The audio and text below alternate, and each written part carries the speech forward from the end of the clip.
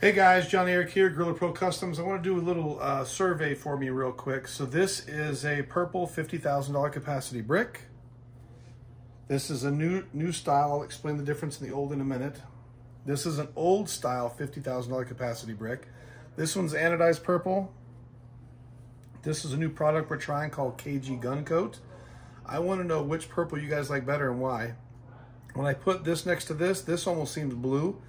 This looked very purple until I stuck it next to this. So what do you guys think? Do you like the KG Gun Coat color better or the anodized color better? I'll show you the lids. So obviously you can see this one's quite a bit shorter. It's actually exactly 1/2 inch shorter, but it holds 50 grand just the same. We changed the bolt size from a 3/8 bolt down to a 1/4 inch bolt.